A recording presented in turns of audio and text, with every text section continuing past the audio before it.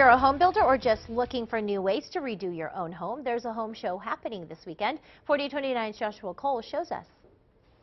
Today through Sunday, the Northwest Arkansas Home Show will be in full swing. It's the 26th year for the event. This year it's at the Springdale Convention Center.